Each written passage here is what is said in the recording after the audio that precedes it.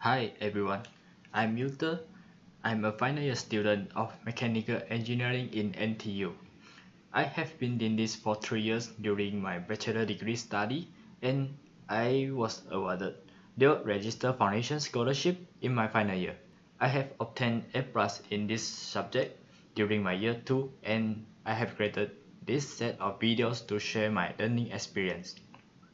I hope that through this, it may help you to have better understanding about the course and I will give some guidance in your studies.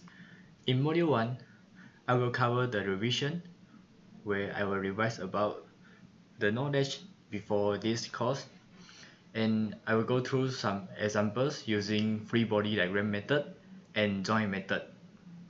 After that, I will make an introduction to stress and the corresponding equation and then share the tips and techniques about this course and lastly go through the tutorial